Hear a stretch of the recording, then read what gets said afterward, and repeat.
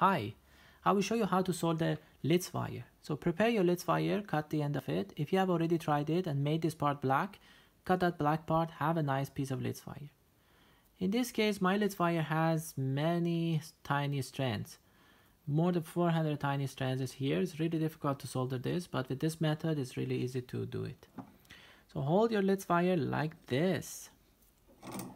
You need a powerful soldering iron. My soldering iron is 100 watts. And maybe you need also a piece of wood. While you are soldering, there would be burned insulation part on this. You want to clean that. And I use normal solder wire. Okay, so let me zoom in.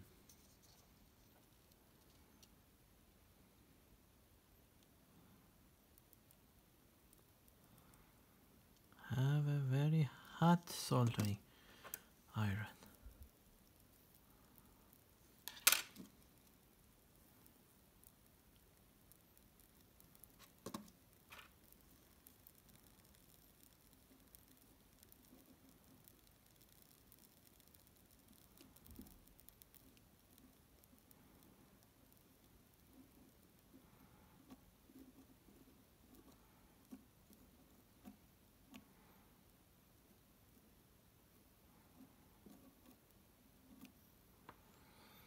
All right.